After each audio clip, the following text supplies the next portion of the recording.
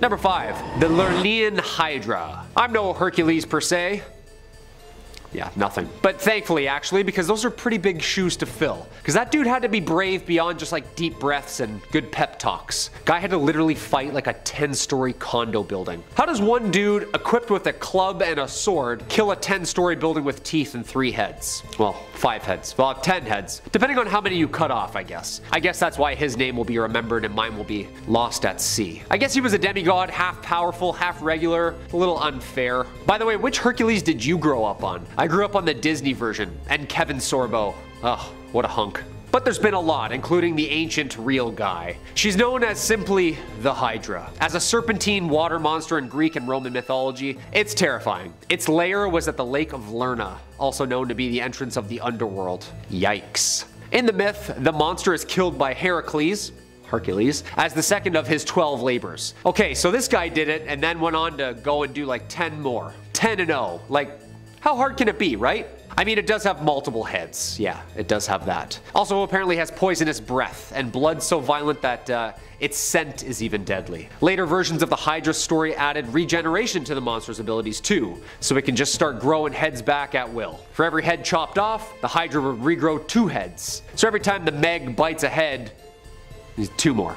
Another 2 are growing. Yeah, good thing this thing was hungry and swallows whales whole because that's gonna be a lot of protein. Number 4, Jormungandr. Keeping it in the mythology department, we head up a little north. Jormungandr, aka huge monster, also known as the Midgard serpent or the world serpent. It is a sea serpent and the middle child of Loki and giantess Angrboda. And those middle children, huh? Always the problem kids. I would know. I am one. According to the prose Edda, Odin took Loki's 3 children by Angrboda, Fenrir, Hel, and Jormungandr, and tossed Jormungandr into the great ocean. The serpent grew so large that it was able to surround the entire earth and grasp it in its own tail, as it's referred to as, well, the world serpent. And apparently, when it releases its tail, Ragnarok will begin. Yeah, basically a destruction to the end of the world. Yeah, all this rich history is so heavy and gloomy, isn't it? Isn't there like a, the sun will shine like California for all to enjoy? Like, where's that written down? Nowhere, huh? Just cataclysms and monsters. Jormungandr's arch enemy is the thunder god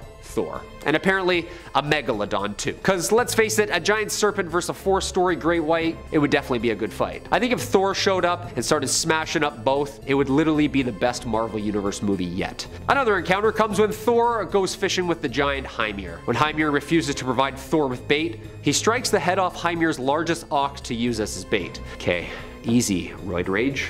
Sheesh. They row to a point where Hymir fishes, he prepares his fishing line and a large hook and baits it with the ox head, which Jormungandr bites. Thor then yanks the serpent up from the water and the 2 throw hands. Okay, so it sounds like it isn't that big. I mean, it's huge, but the wrapping around the planet has got my dimensions off. Maybe it was like a metric versus imperial thing back then. I don't know, what do you think? Comment down below who would win, because when it gets into mystical powers and stuff, it becomes a little unfairly matched, no? Number 3, Cthulhu. Come on, we know this guy. Now this would be a good fight. This is sort of fathomable. Well, kinda. An extinct shark versus a made-up ender of worlds. Cool, let's do that. Basically a giant humanoid octopus dragon versus the Carcharaslus Megalodon, a triplex-size apex predator. It's definitely gonna be in Vegas, and pay-per-view, I'll tell you that for free. Cthulhu is a fictional cosmic horror entity thought up by the twisted mind of cosmic horror writer H.P. Lovecraft. First introduced in his short story called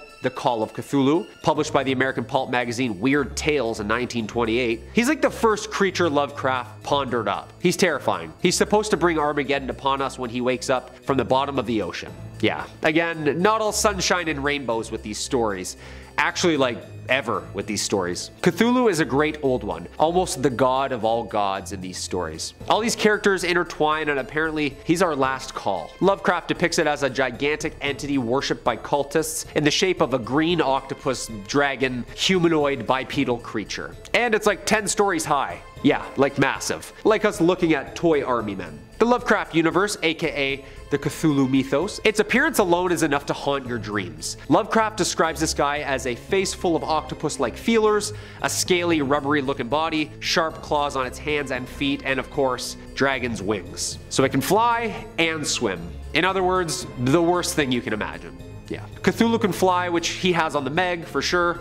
And also, the mind control. I don't know how sharks' brains works, but Cthulhu gets in there. Yeah, you're in trouble, Sharky. Number 2, the Leviathan. Okay, so we're diving into some very sacred texts now. The Bible. In said pieces of scripture, there's a tale of a giant creature that could swallow up cities, apparently, and is also an awesome roller coaster at Canada's Wonderland. Gotta try it if you haven't been on it yet. This twisty, turny, vicious monster was actually modeled after this twisty, turny, vicious monster, the Leviathan, the second of the great monsters described in the book of Job. This Leviathan is an absolute unit of a sea monster, who's impervious to literally any human weapon. I mean, what were the weapons back then though? Like bows and arrows, swords maybe, little pokey things, you know? It's not gonna do much. Apparently locusts too, yeah, those are terrifying. This Leviathan breathes fire. It emits smoke from its nostrils, and it's related to another ancient monster called Lotan, a 7-headed giant serpent who's represented as pure chaos. I mean, what Bible creature isn't terrifying though? Was this giant sea snake a water dragon? Because apparently it's something like 300 miles long according to the Bible. So it's like Jormungandr territory, but longer. Maybe it's the same creature, told by 2 different peoples? Mind blown. Again, the Megalodon I think would just chomp this thing and dive deep down to the Twilight Zone and it's lights out. We've seen Jaws, right? Yeah, picture that but like 40 times the size. Yeah, we're gonna need a bigger boat. Number 1, Godzilla. I had to, obviously, we're having fun here today. Godzilla, yes, of course, the king of kings, aka kaiju, originates from a series of Japanese films. The character first appeared in the 1954 film Godzilla and became a worldwide pop culture icon ever since. Appearing in a ton of different media, 32 films, 4 American films, video games, novels, comic books, TV shows, you name it. Godzilla has been, like I said, the king of all monsters. Of course, a phrase first used in Godzilla, King of Monsters. Godzilla is enormous. It's destructive. It's a prehistoric sea monster awakened and empowered by nuclear radiation. With the nuclear incidents of Hiroshima and Nagasaki and the Lucky Dragon 5 incident, Godzilla doesn't really like nukes. Yeah. The amphibious reptilian monster is basically based around a concept of a dinosaur, erect, standing up, very tall. Of course, a bony plated back and tail, and let's not forget the special abilities Godzilla has as well. Atomic heat beams, or as I like to call it, stank breath. Dude had tonsil stones so bad, nuclear energy generates from them. Well, not really, but inside of his body using electromagnetic force to concentrate it into a laser radioactive beam. Amphibious, of course, so it swims and breathes underwater, which is gonna come in handy. Immune to conventional weapons and can regenerate. Yeah. And it's massive. Of course, Godzilla was said to average around 150 feet tall. In the American version, Godzilla is like 400 feet tall. Like, just a little bit bigger. This is kind of a no-brainer here, obviously, right? This little sunfish would have nothing on the king. Coming in at number 5, we have Titan triggerfish. These fish are known to be quite aggressive to their prey, and they tend to bite divers who come too close to their nests. These fish are among the largest species of triggerfish, and they are commonly found in lagoons and at reefs deep in the ocean, stretching from Australia to Thailand. Their diet consists of sea urchins, crustaceans, tube worms, and coral. It often feeds by turning over rocks, stirring up sand, and biting off pieces of branching coral. They don't typically feed on other fish, but they've been observed being aggressive and attacking other fish who enter their territory. Along with being aggressive, naturally they get extremely aggressive during the reproduction season when the female is guarding its nest, which is placed in a flat and sandy area and looks roughly cone-shaped. If you dive down and come in contact with the female fish near her nest, it will defend its eggs at all costs, often exposing its erect dorsal spine and swimming rapidly towards you to attack. It is suggested to swim horizontally away from the danger zone rather than going up to the surface right away. Triggerfish can grow up to 30 inches, and their size and oval shape make them very recognizable, along with their threatening looking teeth, and have evolved as an apex predator within their natural habitat. If you're on vacation and are planning to go scuba diving or snorkeling, be careful not to swim near coral reefs because they tend to swim around there, and if you get too close they will attack and bite you. The Titan triggerfish bites are not venomous, they are extremely painful and can cause serious injury. Coming in at number 4, we have flower urchin. Yes, it has a nice name, but it is anything but that. It is considered to be the most dangerous urchin in the world. This urchin has flower-like patterning and are usually a pinkish white to yellowish white colouring with a central purple dot, and that's how it got its beautiful name. They tend to live in coral reefs, seagrass and sandy environments lower down towards the ocean floor, and it feeds on algae. Bryozoans an organic detritus and can grow to a maximum diameter of 15 to 20 centimeters. They reside from Japan all the way to Australia and in the Red Sea to the East African coast. Flower urchins are among the numerous species of sea urchins known as collector urchins, and they often cover their upper body with debris from their surroundings to camouflage from others. They're usually covered in objects like dead coral fragments, shells, seaweeds and rocks. If you just simply touch this creature, it can deliver excruciatingly painful stings that can result in hospitalization. It can cause paralysis of the tongue, lips, eyes and muscles, faintness, difficulty breathing and the inability to speak. A scientist named Tsutomu Fujiwara, who was once stung by the flower urchin, described feeling like he was going to die. So when in the ocean, beware of your surroundings and make sure not to touch this urchin. Another account of someone being stung by these dangerous creatures was the drowning of a pearl diver after being rendered unconscious from accidental contact with a flower urchin. Again, if you're going to be swimming, snorkeling or deep sea diving in the ocean, be very careful you don't come into contact with these beautiful yet dangerous creatures. Coming in at number 3, we have the blue ringed octopus. This creature is beautiful looking and easily recognizable due to their yellow skin and blue and black rings, but it's one of the deadliest species of small octopus in the ocean, and scientists have even classified them as one of the world's most dangerous animals. To the eye, this creature is beautiful, but their blue and black rings around their bodies change dramatically when they become threatened. Despite only being 5 to 8 inches in size, their venom is extremely powerful and can be very dangerous to humans if they're provoked. If stung, it can result in a number of things such as nausea, respiratory arrest, heart failure, blindness, total body paralysis, and can lead to death within a few minutes if not treated, or could cause drowning due to the results of the venom, and the inability to swim to the surface. In order to come in contact with the creature's venom, you would have to come into direct contact with the octopus. When faced with danger, the octopus's first instinct is to flee, but if the threat persists, they will then go into a defensive stance and display its blue rings. If the octopus is cornered or touched, the person would be in danger of being bitten and stung by its deadly venom. They are named one of the deadliest sea creatures for a reason, because despite them being such a small animal, they carry enough venom in their bodies to kill up to 26 humans within just a few minutes. These terrifying sea creatures feed crabs, shrimp and other small animals. They reside in tide pools and coral reefs in the Pacific and Indian Oceans, from Japan to Australia, and their species tend to only live around 2 to 3 years, but this may vary based on their nutrition, temperature and intensity of light. Be extremely careful when in the ocean, be sure to watch out for these terrifying creatures. They would be easy to see due to their bright colours, but if spotted, swim away fast before you get attacked. Coming in at number 2, the box jellyfish. This is a species of jellyfish that usually tops the list of the most dangerous sea creatures in the world, and the world's most venomous creature. At first look, its appearance isn't too threatening, but if stung, it is life-threatening. The sting can result in death in less than 5 minutes. The most recent death from a box jellyfish sting was in February 2021 to a man who passed away 10 days after being stung while swimming at Cape York Beach in Australia. Before that, the last known fatality was in 2007, and total of 79 deaths since the first report in 1883, and that's just in Australia alone. In the Philippines, there are far more fatalities, with up to 40 deaths annually. In Thailand, after a man died in 2014 from a box jellyfish sting, they enhanced their first aid stations on beaches, but yet the next year 2 more fatalities occurred due to this deadly sea creature.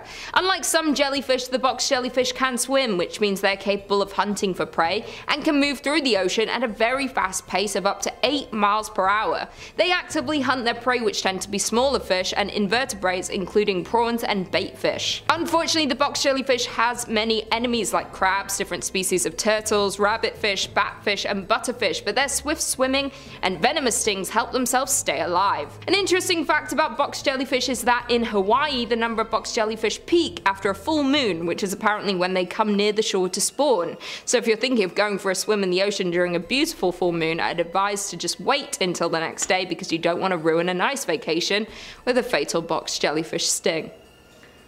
No one wants to ruin a vacation by dying. That would suck. And finally, in at number 1 we have cone snail. Just by looking at this little snail sitting in its shell, you wouldn't think it would be dangerous or harmful at all. Their shells are beautiful looking, with colourful and complex patterns on its shell, but don't be fooled, you should never handle this snail. It is one of the most venomous sea snails in the ocean. There are over 600 species of these cone snails all around the world, and they are extremely toxic. The most dangerous species to humans are the slightly larger ones, but pretty much all cone snails are capable of stinging if handled or stepped on, and can be very fatal to humans. Cone snails use a hypodermic needle-like modified radula tooth, and their toxic venom gland is used to attack and paralyze their prey instantly before eating them. The tooth is hollow and barbed and is attached to the tip of the radula inside the snail's throat. When the snail detects an animal nearby that it wants to feed on, it extends a long flexible tube called a proboscis towards their prey, and the radula tooth is loaded with their toxic venom from their venom bulb and is fired into the prey by a powerful muscular contraction. It's like gleeking. They tend to be found in all tropical and subtropical seas in deep areas near rocks and coral reefs. These toxic creatures are carnivorous and predatory, and they feed on small bottom-dwelling fish, marine worms, and even other cone snails. If you're going to swim in the ocean, you shouldn't really ever come in contact with these venomous creatures due to them living on the ocean floor. But if they ever wash up on the shore, be careful if you're collecting shells from your vacation, and make sure you don't pick up any cone shells just in case there's a snail living inside, because it could be deadly. Only one drop of their venom can kill up to 20 people. So when swimming in the oceans, be careful and watch out for all these deadly creatures. This is why I never go in the ocean. Everything wants to kill you. Number 5. The Kraken. Over the port side, boys! There she blows! Batter down the hatches, the Kraken's here! I'm sorry, I absolutely could not resist. I'm just trying to paint you a picture of the scene here. The Kraken is an absolutely legendary sea monster, harking back to old sailors' tales from the 17th century. It started as an old Nordic legend and was said to haunt the waters from Norway through Iceland. But as its legend grew, stories of the Kraken would be passed throughout the world, carrying on from sea to shining sea. It's widely theorized that the legend of the Kraken began with sightings of the colossal squid, a creature almost as mythical as the Kraken itself. An old fisherman's tale, it's depicted as a colossal cephalopod, capable of crushing a fully stacked galleon with its tentacles and bringing it down to the ocean floor. If the tentacles and its heaving beak aren't enough, it also creates whirlpools around it, as it drags your doomed ship down with it all the way down to Davy Jones's locker. The Kraken probably has one of the best PR agents in the sea monster community, being the subject of stories, songs for centuries, finding its way into numerous movies, a career-making role in Clash of the Titans, a very strong supporting role in the Pirates of the Caribbean franchise really helped elevate it to stardom, even finding its way into a bunch of video games over the years, serving as a boss for players in God of War, Sea of Thieves, and for the real OGs out there, RuneScape as well. When it comes down to who could defeat who, it's not even a question. The Megalodon wouldn't get so much as 30 seconds with the Kraken. The Kraken of lore was crushing ships in seconds. You think it's even gonna notice crushing a shark? Number 4, the Loch Ness Monster. Now, the Loch Ness Monster is probably the most famous sea creature of all time, and probably one of the most famous Scottish things of all time, alongside William Wallace, kilts, and haggis. It's also one of the world's oldest recurring cryptid stories, with the first reports of Nessie going all the way back to the year 565. And since then, Nessie has delighted cryptozoologists the world over, becoming a cultural icon for Scotland and the Loch Ness as a whole. There's been several concentrated efforts to really find the Loch Ness Monster over the years, and while nothing has ever officially shown up on a sonar or a radar, that has never stopped the stream of sightings and photos of the Loch's gentle giant. Nessie seems pretty benevolent. There's never been a story or an allegation of the Loch Ness Monster eating or hurting anyone, usually just sticking its cute little head out of the water for a quick little blurry candid to be discussed and analyzed for years. Let's talk serious for a second here. In the ring, squaring up in a 1v1, I've absolutely got Nessie over the Megalodon, easy. That long neck is gonna wrap around the Meg, get that thing lassoed. You know, the Meg is big, sure. But the Loch Ness Monster clearly has some stealth capabilities. I mean, it's been eluding capture for the better part of 1,500 years, so I've got to imagine that Nessie's got to know some pretty good tricks for hiding. But more so than anything, Nessie's got the people of Scotland riding for them. You're not just messing with a sea creature, Megalodon, you're messing with a beloved cultural icon. It would be like going to war against raccoons in Toronto. The people just won't stand for it. Number 3, Umbozu, translating to sea priest, is a yokai appearing in Japanese folklore. It's depicted as a large, shadowy figure looming out of the water, appearing to sailors, breaking the ship as it rises, and demanding a bucket from whatever unlucky sailor happens to cross its path. Maybe it's got a leak in the roof. There's some differing opinions onto what the origin of the umabozu is, as there's no specific origin to its legacy or one tale we can point towards. But it's generally agreed that the origin is that they are the spirits of priests who were thrown into the ocean by villagers for one reason or another, and because these priests have had nowhere to lay their bodies to rest, their spirits inhabit the ocean and take the form of a dark specter, haunting and taking retribution on unfortunate souls in the waters. I'd never heard about this creature until researching it for this video, and I've got to say it has got some fantastic folklore. You really should do yourself a favor and look up umabozu after. The umabozu rising from the sea and asking if you've got a bucket for it is hilarious. Like it's more of an annoying roommate than a sea monster asking if it can borrow something. Folklore says the umabozu would cling onto the hull of the ship and shriek at the sailors, sinking them down. The umabozu's weakness? The smell of smoke, apparently. So if you're looking to get rid of one, light some sage up, I guess, or light something. I'm sure that's very easy to do when you're on a wooden boat in the water. Now, squaring up against the Megalodon. This one, I actually do feel like it could go either way. The Megalodon, giant shark, umabozu, scary specter. But I am going to give the edge to umabozu solely because I don't know if it's got an actual tangible physical form or if it's just a shadow monster. You know, Megalodon can't really bite through shadows, I don't think that's one of its powers. As well, I could really see umabozu pulling that little trick, you know, hanging on to the side of the Meg, asking for a bucket, and then the Megalodon, who presumably doesn't speak any languages, not understanding what's happening, gets dragged down to the bottom of the sea, never to be seen again.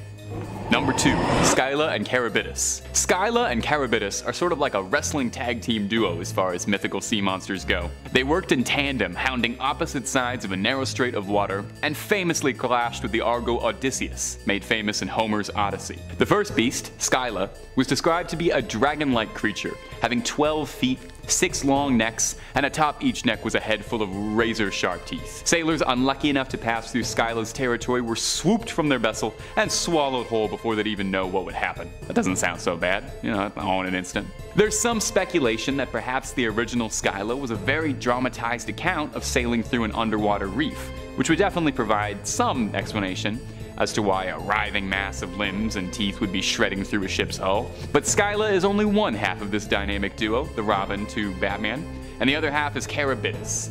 Charybdis is a little harder to describe, as it has no agreed appearance. In the original myth, the Odyssey, Charybdis presents itself as a whirlpool, savagely swirling around, creating the tides and pulling passing ships into their doom. Maybe it's just a little camera shy, and it lets its more handsome sibling take a lot of the front-facing business. However, of the two, it could be argued that Charybdis was the more dangerous of the two, as during the Odyssey, Odysseus chose to sail his ship closer to Scylla than Charybdis, figuring that it was wiser to lose 6 men to lose the entire ship. Very wise guy. Now, the Megalodon. Drop out of this one before you even try. A one-on-one is one thing, but a duo battle against a whirlpool and a 6-headed dragon? Save yourself the embarrassment and just clock out and go home. Number 1. Jormungandr. Jormungandr is another old Nordic sea legend, also known as the Midgard serpent or the world serpent, and is a serpent so large that its tail would surround the circumference of the earth and all its oceans and loop back around onto itself inside its mouth, creating an Ouroboros. This impressive girth is where the creature gets its name, World Serpent. Jormungandr's also had a bit of a star-studded run in pop culture, appearing in Marvel Comics and most recently the new God of War, based around Nordic legends. Jormungandr is fairly central to Nordic mythology, as it was said that when the creature would stop biting its own tail and release it from its jaws, it would be one of the signs of Ragnarok, and the creature would thrash its tail and the seas would rise up and flood Midgard, the Nordic term for their realm. There are several notable myths detailing Thor's many encounters with Jormungandr, and his various attempts to overpower the beast and to slay the mighty serpent, although as the myths go, he was never quite successful. Good for me, because I actually don't think I would do too great in Ragnarok. I'm really not much of a fighter, and I don't think I would do well wrestling any Vikings. It's said that when Ragnarok occurs, Thor will slay the mighty serpent, only to find himself defeated by poison from the creature himself. All of this to say is that as far as sea monsters go, there could not possibly be anyone more powerful in lore than Jormungandr. All this beast has to do to initiate the end of the world is to take its tail out of its mouth, The Megalodon wouldn't be able to challenge this thing. It would literally be over before it began. The Jormungandr opens its mouth to start the duel, and that's it. It's done. Not only is the Megalodon done, but everything's done. Seas flooding, fires raining down from the heavens. How could there possibly be a more powerful sea monster than this? Unless they update the Nordic myths at all, I doubt anything will ever top the legend of the Jormungandr. Number 5. Dagon and the Deep Ones. Coming up first on our list is a multifaceted entry with Dagon and the Deep Ones who worship him. They kinda go together. What is a Deep One? It's not a sea monster that went to first year philosophy and is always trying to wax poetic, but rather a Deep One refers to a race of amphibious, humanoid-like ish sea creatures closely resembling creatures like frogs or axolotls. If you've ever seen Hellboy's Abe Sapien or the monster from Shape of Water, those monsters are actually a pretty good representation for what a Deep One should look like. Deep Ones get their name from their homes, deep beneath the sea, obviously, where they live out their cold, often miserable lives. When Deep Ones do venture to the surface, they do so to sweep humans under their influence, promising them riches in exchange for worship, sometimes even mating with them, creating disgusting hybrid Deep Ones. And first and foremost to ingratiate them into the cult of Dagon, worshipping their master, Dagon, a massive Deep One of fantastic power. Dagon appears in the short story appropriately named Dagon, which is also a great jumping on point if you've ever been curious about reading H.P. Lovecraft and you didn't know where to start. It's one of the first appearances of any of the Lovecraft monsters at all. Dagon is worshipped by humans and Deep Ones in equal measure, no doubt thanks to his influence. Dagon is immortal, massive, and commands a lot of respect. It's unknown what the full extent of Dagon's power is, but given that he's an immortal sea monster with dominion over a race of pelagic nightmares that do his every bidding, let's assume that if he really wanted to stir up trouble, it would not be that difficult for him. Just ask the town of Innsmouth how they feel about their master. They've got nothing but positive things to say, I'm sure. And hey, while I got you here, if you're liking what we do, we'd always appreciate a subscribe our way, and you'll catch the best horror videos in your inbox every single day. Number 4, the Shoggoths. A Shoggoth or a Shoggoth, I'm really not sure, which does sound a bit like something a 1920s chimney sweep might yell at you to get off. Hey, Shoggoth! Is a disgusting, writhing mess of iridescent black slime and a sea of eyeballs engineered by the Elder Things to function as a race of tools for their will, as they're mostly used for undersea construction. They're amorphous, shape-shifting monstrosities, able to mock and reflect all matter of organ and life. A Shoggoth is capable of molding itself however it needs to see fit to accomplish its dark dealings, which make them the perfect tools for the Elder Things. Now, the first generation of Shoggoths were brainless husks, solely driven to appease their masters. But over the eons of their existence, the Shoggoths began to mutate and develop a low form of consciousness, eventually rising up and overthrowing the Elder Things altogether and working for themselves to build their own cities, where they now reside in their city in Antarctica, poorly imitating their old masters, shrieking Tikali over and over, an old rallying cry the Elder Things would shout at the Shoggoths to get them to work. Poor little amorphous shape-shifting monstrosities. Now, although a Shoggoth was intended to serve mostly as a being for construction, they're not without their abilities. A Shoggoth is hulkingly strong, capable of crushing a human in seconds, and they're known for using their brute strength to solve problems in their way. For example, the Shoggoth that makes an appearance in the Mountains of Madness crushes an entire rookery of penguins that was in its way beneath its mighty weight. While the Shoggoths don't seem to have any higher goals or aspirations, they've shown themselves to be threatening enough that if crossed, you'll regret ever dismissing them as nothing more than tools. Number 3. Yuganollak. Yuganollak is colloquially known as the Defiler and is more properly known as the god of depravity and perversion, which is just about the worst way you can introduce yourself on a first date. Yuganollak isn't just into human perversions, oh no. This wretched great one has its sights set on something much bigger than anything our little human brains could conjure up. Yuganollak is after depravity on an incomprehensible scale. That's a word that gets thrown around a lot in the Lovecraft mythos, incomprehensible. Yuganollak's true form is unknown, as it seems to exist in a state outside of a physical body. But when it's looking to pursue some of its disgusting pleasures, it always acquires a human host. And when it takes a human host, it warps its body into a wretched, grotesquely obese form, lacking a head or a neck, and featuring a mouth in the palm of both hands. And I cannot imagine that it is getting up to anything good with those palms. Yugawanack is unlike most other great ones in that it's capable of directly speaking to humans in plain old English instead of indecipherable guttural noises. Its ability to speak English and communicate is what helps it to pursue its dark goals, as it seeks out humans who read perverse and forbidden literature, and it doesn't just hunt 50 Shades of Grey fans. It plants seeds of interest in human minds to research and eventually manipulating curious enough humans to read from the Revelation of Glocki, a cursed book containing Yugawanack's name. When read, it will be summoned. When Yugawanack is summoned, it makes its guests an offer, offering to make the summoner into a priest of Yugawanack, welcoming them into its service. It's best to accept this gracious offer, as a rejection will offend Yugawanack deeply, leading to the summoner to become its next meal. Unfortunate for you, but either way, Yugawanack is very pleased with the outcome. Either it gets a new servant for its life, or it gets a nice little midday snack. Number 2. Nyarlathotep. Now, Nyarlathotep is one of the most sinister entities in all of the Lovecraft pantheon, and one of the most popular beings as well, appearing across several stories in the universe, both by Lovecraft and other authors over the years. Nyarlathotep first appears in the short story, Nyarlathotep, which is also another great jumping on point for new Lovecraft fans who want to get into the lore somewhere and don't know where to start. It's pretty self-contained. Nyarlathotep is unique in the pantheon for several reasons, but first and foremost is its freedom. Nyarlathotep isn't trapped under the sea or in the stars like Cthulhu or Azathoth, but rather enjoys the freedom of the earth as it wanders. It usually likes taking the form of a man, wandering as a tall, joyous, friendly man, all the better for it to influence people with. It's said that Nyarlathotep has thousands upon thousands of forms and manifestations, and we can probably safely assume that most of them are horrifying and sanity-destroying. Nyarlathotep could actually be described as the most human-like of any of the Elder Gods, which makes it all the more threatening.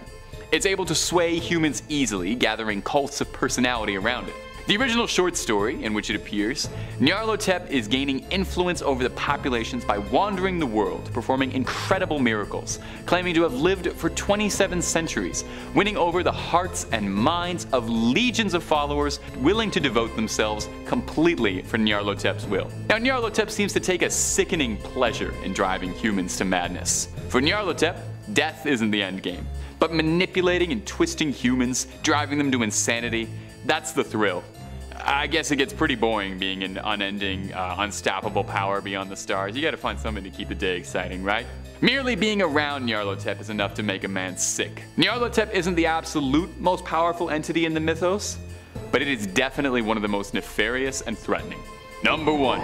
Yog-Sothoth. Oh, it doesn't even feel good saying that coming out of the throat. I shouldn't be talking about stuff like this. This is above my pay grade. Yog-Sothoth is a horrifying, unfathomably powerful god, and one of the most powerful gods in the whole mythos. If there's one big takeaway from H.P. Lovecraft's mythos, it's that there's always bigger fish up the food chain. We are so insignificant compared to everything else in the cosmos, but we think ourselves so important. We, the beastly fools of mankind, are dwarfed by the radiant greatness of Cthulhu, but Cthulhu himself is dwarfed by creatures like Yog-Sothoth. Yog-Sothoth, or Yagi as his close friends like to call him, is the embodiment of all time and space across the multiverse. Yog-Sothoth, like most gods in the Lovecraft pantheon, is an indescribable horror beyond human comprehension, and like Nyarlathotep, is known to be able to manifest and take several avatars to better serve its needs. But its most common form is described as that of being a massive,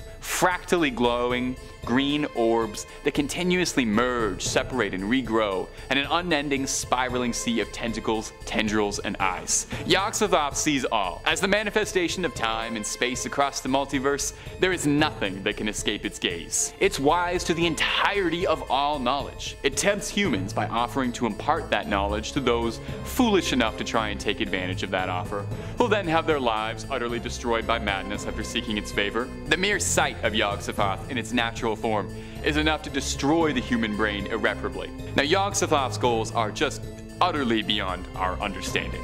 It can't even be truly said that Yog-Sothoth is evil in the manner we understand. Our ideas of morality and good and evil just wouldn't register to a being like this. We're just too small to even begin to comprehend the horrors of the multiverse. And it's best we don't, because the more you try to study something like this, the more your obsession grows, and the more you seal your own fate.